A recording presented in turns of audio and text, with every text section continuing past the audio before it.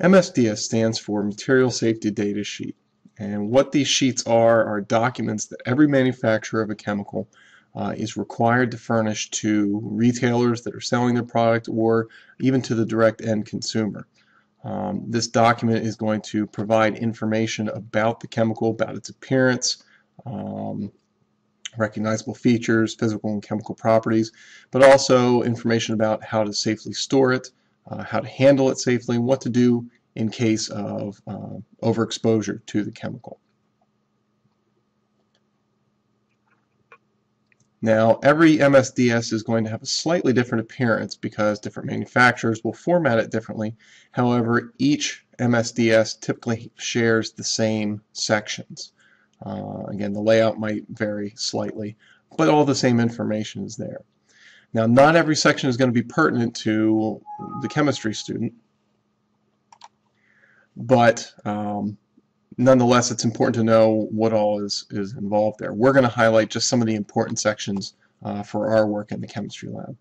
First of all, in the first section, you're going to have prominently displayed the name of the chemical, the name of the material, and then followed by the contact information about the company that furnished it, their contact information, their phone number.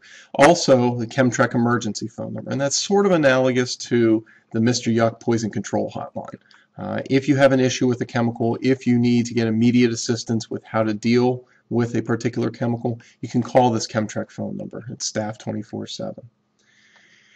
In the second section, this is going to give you information, more detailed information about the substances and the material itself. It's going to let you know if it's a pure substance, just one thing, or if it's a mixture of materials. If it's a pure substance, then you will also see a CAS number. CAS stands for Chemical Abstract Service. And the Chemical Abstract Service number is kind of like a Social Security number for the chemical. Every substance has its own unique CAS number. Mixtures, on the other hand, don't have these CAS numbers because, by definition, they aren't pure. All right? It's actually a mixture of different substances.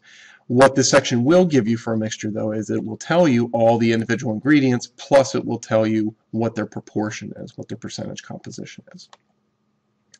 The third section is important because it clues you in as to what hazards you need to watch out for. And again, these MSDS are fairly concise documents, usually no more than 2 pages.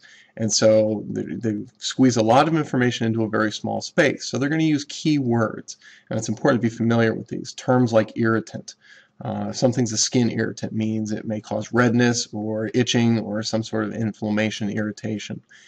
If it's a respiratory irritant, means it's going to cause breathing difficulties if you inhale it. Toxic means that it's going to cause some ill health effects, be them short-term, acute, or more long-term chronic effects. Something is corrosive, it means that it's going to wear away at a material by chemical action. Typically, the term corrosive refers to inorganic material like metals. If something is going to eat away at biological tissue, sometimes the term caustic is used instead. Flammable means that the substance is going to be able to be ignited and burn fairly easily. And the term poison is pretty straightforward. You see that, you know, you should be very careful with it. Poison is similar to toxic. It's going to cause ill health effects, but generally it's a much shorter term type, more acute type of health effect. In this same section, and perhaps further down in the firefighting measures section, you may find a familiar diamond structure, the NFPA diamond, or a listing of hazards, numerical scale hazards at a glance. And these are generally shorthand forms to just give a very quick snapshot assessment of the hazards that are presented by a particular chemical. Usually it's a numerical ranking from 0 to 3 or 1 to 4. The higher the number, the more hazardous the material is. With the NFPA diamond, the blue diamond refers to health hazards, the red diamond refers to flammability hazards, the yellow diamond refers to reactivity hazards, and the white diamond at the bottom presents usually a pictogram indicating any sort of special hazard that's associated with the substance. For instance, in the diagram that you see, you've got a W with a line through it. That means that it is not compatible with water. You may see a hand that looks like part of it's been, eaten away and something dripping on it. That's the universal sign for something that's corrosive. Um, if you see a picture of it looks like a dead tree and a fish that has an X in it, like it looks like it's a dead fish, that means that it is a substance that is poisonous to aquatic life. So there's all different kinds of pictograms that may show up in that bottom diamond that are meant to communicate a specific hazard. Section 4, this is going to tell you what to do if somebody does have an inadvertent exposure, be it you or somebody else. Depending on the type of exposure, it's going to give you different instructions. For instance, when you ingest something, sometimes you want to induce vomiting, sometimes you don't. So it's important to look to this section, especially if there is an accidental exposure. The next couple of sections really don't apply to most of the work that we would do in the chem lab. There's firefighting measures, things that first responders would need to know if there were a major fire in and around the chemistry lab.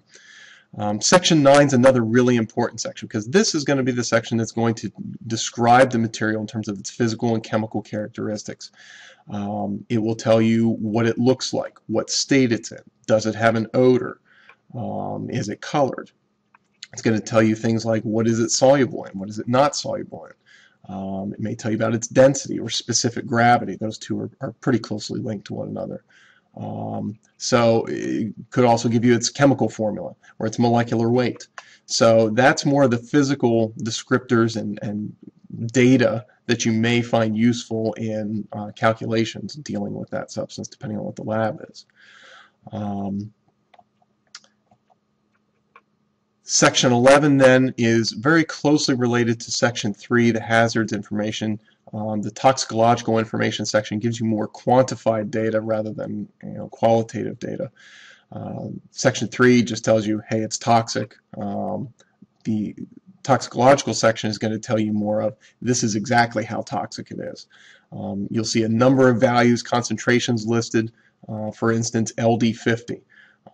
What this means is that when the toxicity of the substance was tested, they used some organism that they tested it on, and the concentration that's listed as the LD50 value is the concentration that was lethal to 50% of that testing population. So if it's a fairly low number, it's pretty toxic and you want to be really careful handling it. The larger the LD50 value means the more the body or the more an organism could handle before it reached a lethal dosage.